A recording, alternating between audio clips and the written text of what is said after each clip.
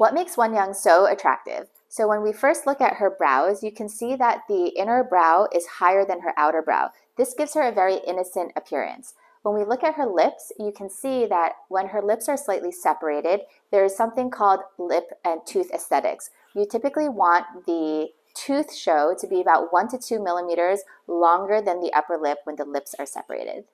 Besides her flawless skin, if you follow the line from her forehead to her cheek to the chin, it's one smooth line as opposed to having sharp angles. This gives her more of a sweet look, which also mirrors her stage presence. Studies have shown that if a person's physical appearance matches societal values such as kindness, and in this case sweetness, that they are perceived to be more attractive. Although Wonyoung doesn't fit into the scientific golden rule of thirds and rule of fifths, this is a prime example of how you can still be beautiful even though you don't fall into those ratios.